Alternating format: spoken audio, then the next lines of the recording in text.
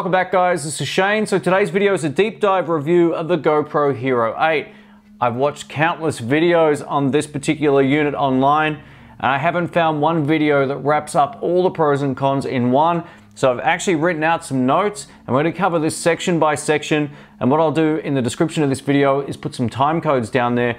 So if you want to just listen to all the favorable stuff, you can find that. If you also want to listen to some of the stuff that I think needs improving on future models of this particular camera, you'll find them down there as well. So just to let you know, I paid full price for this here in Melbourne, Australia. I actually got the bundle pack, which came with some accessories, as well as a few of the other accessories, which you'll see in future videos. I'm going to give you my pros and cons review on this because I really feel like so many channels leave out some of the things I've noticed about this after owning it for a couple of weeks. Let's get into it. Let's start with image quality, and that's the main reason that I purchased this. I wanted a camera that I could capture 4K 60 or 50 depending if I'm in a PAL region or NTSC region. Frame rates vary there thanks to the refresh rate and light flicker rate. So that's why they have that. Now in Australia, I can easily set this to run at 25 or 50p, and when I travel to the United States later this year, I can set it to 30 and 60 and I won't have any issues with light, so that's really cool. One of the other huge reasons I went for the GoPro Hero 8 over some of the other alternatives out there is the fact you can turn the fish-eyed lens look off completely and run it in what they call linear mode, which gives you a very similar frame to what you're looking at right now. It's widescreen aspect ratio, but it removes that sort of warped sides. Now, if you want to blend this with, say, footage from a regular mirrorless camera or something like that, you won't have any problems doing that at all, and that's the way I'll be running it. So for me, the ability to turn it, you know, away from or off from super wide or wide angle lens and switch it into linear mode was a huge selling point.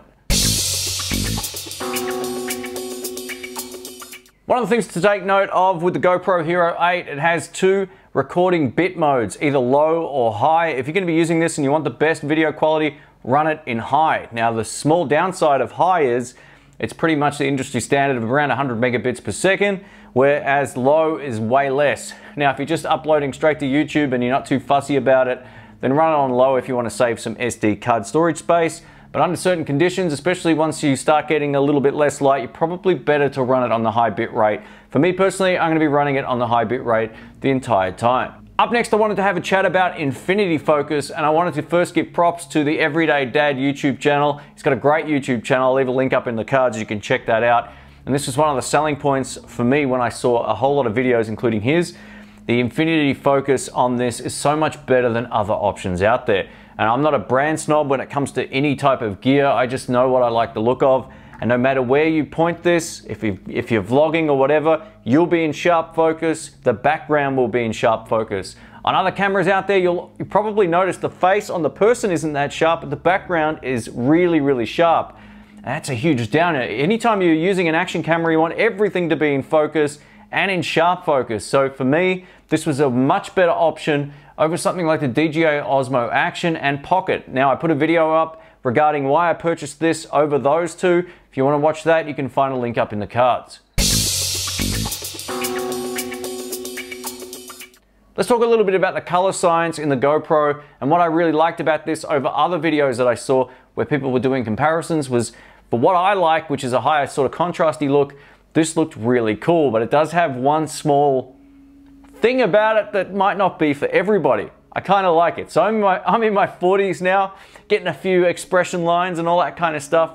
It almost feels like the GoPro has some sort of like Snapchat beauty filter. Not that I've ever used those, by the way, but I've seen so many of those pictures go up on Instagram and all that where, you know, it almost feels like it de-ages you a few years. And now, you might like that, you might not, but it's definitely worth pointing out. I really feel like it kind of smooths out your face a little bit. Even though you're in sharp focus, it's not a focus issue.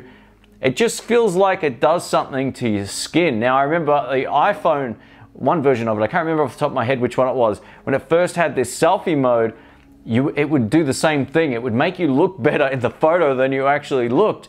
Now, my GH5 over here is not very flattering at all. And I find this to be extremely flattering just in regular light. So there's definitely some sort of processing that goes on. I don't know if it's not like a face detection thing, but it's just a nice filter that you kind of get on there. Now, I don't know if you can turn that off. I haven't found any settings for that, but I can definitely and clearly see a difference between this and something like a prime lens on a GH5. Let's talk a little bit about the stability of the GoPro Hero 8. One of the main reasons I wanted to buy this was so I didn't have to take this thing on my trip overseas. This weighs over 2 kilograms, which is 4.4 pounds, and it's an absolute beast, and it's just another thing to carry that I just didn't want to take with me. Now, I did downsize to the Ronin SC, which is the smaller one over this Ronin S, but I put it in my bag and I went, this thing's going to be huge. So that's why I started looking for action cameras. Once I saw how great the stability was with this, I was sold, man. There's a few trade-offs which I'm going to get to in a moment, but the fact that this is as light and as portable and just as steady as it is, I guarantee that most people who buy this GoPro Hero 8 over, say, something like a professional gimbal will get much better results if you have no idea what you're doing, because all you have to do is turn the stabilization on and pan and tilt, and it looks beautiful. I took this up to the hills. I did some footage of just panning left and right, just with this little built-in, free tripod that I got with it. And the image quality looks stunning. It looked like it was on a gimbal, at the expense of some picture quality loss over, say, taking a professional GH5 with me, and this big sucker over here. But this is just so easy. It really, really is. So for when I travel, I'm taking a couple of GH5s, I'm taking this, and I'm leaving the big gimbal at home. It's just practicality, it gets an A+.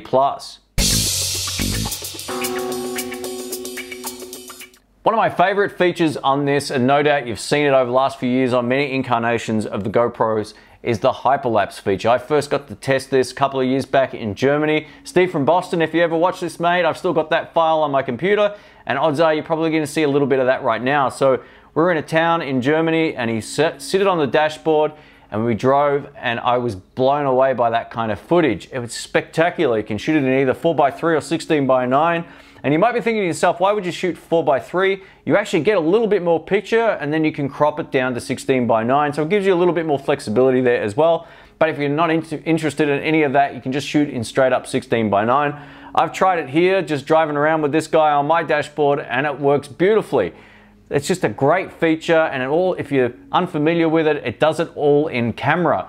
So you don't have to do anything in editing unless you want to crop the frame a little bit. So what you get out of the camera is something very usable, very functional, and it's a great way to jazz up your videos that little bit more.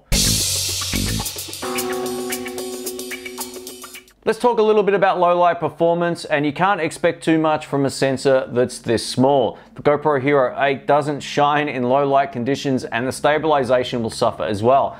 Now, if you're using this on even an overcast day outside, you're not going to have any problems there at all. But once it starts getting past about dusk, odds are the results are going to start to look really noisy. If you're using this indoors and you don't have studio lighting, it's not going to look very good either. So this is an outdoors only camera in my opinion. You can get away with it if you've got some studio lighting indoors, but it's not really designed for that. Due to the small size of the sensor and its compact form, just look at the GoPro Hero 8 as an outdoors only camera. If you've had some experience and some luck with it indoors, let me know. But under non-studio lighting, it looked terrible when I walked through the house with it. It just wasn't very good. Let's talk a little bit now about the battery life of the GoPro Hero 8, and this is where I feel like it's maybe a little bit of a letdown. It's not surprising it doesn't last as long as expected given the size of these batteries and given the shooting conditions. So what do I mean by that? If you're going to just hit record and walk away, you'll get much more battery life than you will if you're stopping and starting it, turning it on and off, and so forth. And that's just one of those things a lot of other YouTube channels don't talk about, is how different it is once you hit pause and record a whole lot of times as opposed to just hitting record and walking off. Now, also depending on your frame rate, also depending on if you're shooting in slow-mo and all those kind of things as well, you'll notice a drastic difference in the battery life. What I found was leaving it on my dashboard, hitting record, it records for well over an hour, no problems there at all. I'd estimate around 70 minutes, something like that. But if I'm starting, it almost feels like I'm getting between 45 minutes and about 60 minutes. So yeah, not great. If you do buy one of these, I highly suggest getting a second battery or getting one of these dual battery charger and battery packs as well. This will allow you to charge 2 batteries in the charger and always have them ready to go instead of having to charge the battery just straight in the GoPro, which was how I was doing it before. And this will lead me into the next criticism. Up next, I wanted to have a chat about excessive heat when it comes to this GoPro Hero 8, and this is common through all the action cameras of many different brands. One of the things that shocked me was how hot the GoPro Hero 8 gets, and it can pretty much turn itself off after about 2 hours of continual use. Once it gets to a certain temperature, it will turn off. Now this will vary. If you're in the snow, it might not ever turn off, right? But if you're sitting this on your dashboard, you got your air conditioner on, but the sun's coming through and heating it up even more. I haven't had it shut off on me personally, but it gets so hot that I actually just said, you know what, I'm gonna turn this off and let it cool down for a while because it was stinking hot. What I've always found with electronics that heat up excessively is they never stand the test of time, so I'm really interested to see how well this does long term. You know, if you are skiing or snowboarding and it gets really hot, at least you can warm your hands up. But for someone who's doing my kind of shooting, it's alarming just how hot this gets. It gets uncomfortably hot. This section we're going to cover the audio quality before we get into one of the criticisms about it. So the first thing I really like about this is the microphone on the front sounds great. I'll show you a sample of that. Alright, so one of the things I wanted the GoPro for was to do basic walking shots. I'm not going to be talking to the camera a whole lot, but you are listening to it right now with the onboard microphone. There's a little bit of wind, but nothing too much.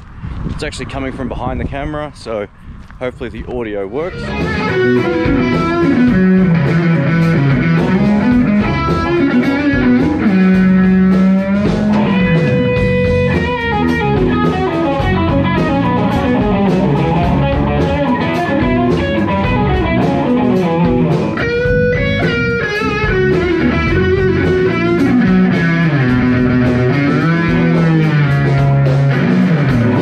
Does suffer from a lot of wind noise.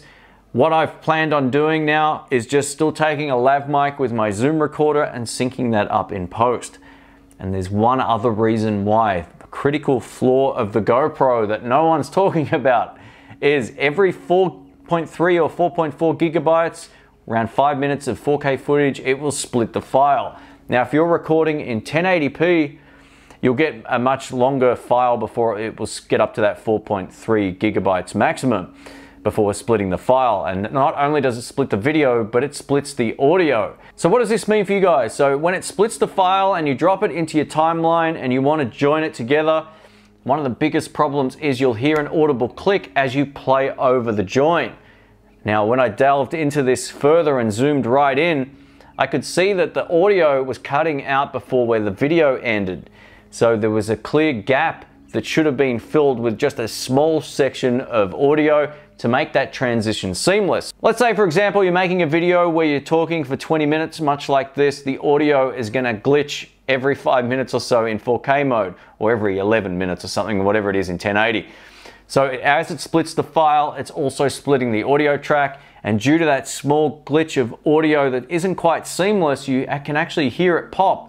It sucks. Now, I actually contacted GoPro support about this and they told me just to watch the videos in camera. So horrible customer service. This glitch sucks, but I can tell you the good news. If you've got an external audio recorder like I have with the Zoom, I'm not using it right now, but I've got one on my desk over here. It syncs seamlessly and you won't have that problem. So if you're going to be doing long form talking content or you don't want any audio glitches, get a Zoom recorder, get a lav microphone and sync them up in post and you won't have any problems. The great news is the video is seamless, right? You can't see that there's a cut, but you can definitely hear that cut. Maybe it's because of all of my years of audio engineering, I feel like maybe I'm a little sensitive to that kind of stuff, but just hearing that little click as it changes over totally sucks. I hope they fix that in a firmware release. Now internally in the GoPro, it has something called raw audio.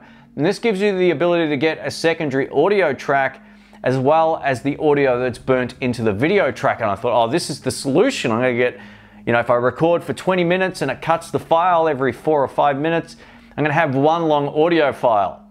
No, it cuts the audio, which renders that raw audio useless.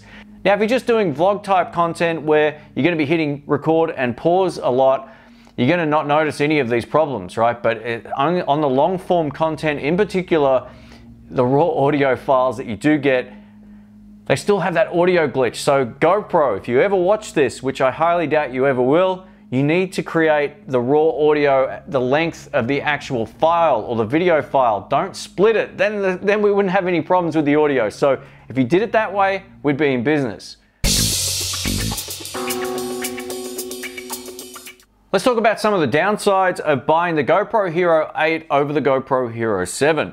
Now the GoPro Hero 7 is a less expensive option now that this has been released. I went for this because it was the new one. I've never owned an action camera up until purchasing this. And for me, this wasn't a big deal because of the type of filming I'm going to be doing with it. And the kind of guy I am where I take care of my gear, I'm not going to be doing any action with this, so to speak. The most action this is going to get is me walking around with a little tripod with me. So that's about it. But you cannot replace the actual lens cover on this. So if it gets scratched, cracked, or damaged, you'll essentially have to send this in to have it replaced or have the actual lens cap replaced. If you're going to be doing a lot of action sports, rock climbing, you know, even surfing where it might hit a rock or something like that, I would recommend getting the 7 over the 8. You'll save a few bucks and you'll have the ability to also change out anything on the lens if it does crack. Now you can get like a little piece of plastic that will go over the lens for the GoPro Hero 8. I'm not even going to bother. It is tempered, so odds are you're not going to have too many problems with it getting scratched if you were just to like lay it down on the table or whatever.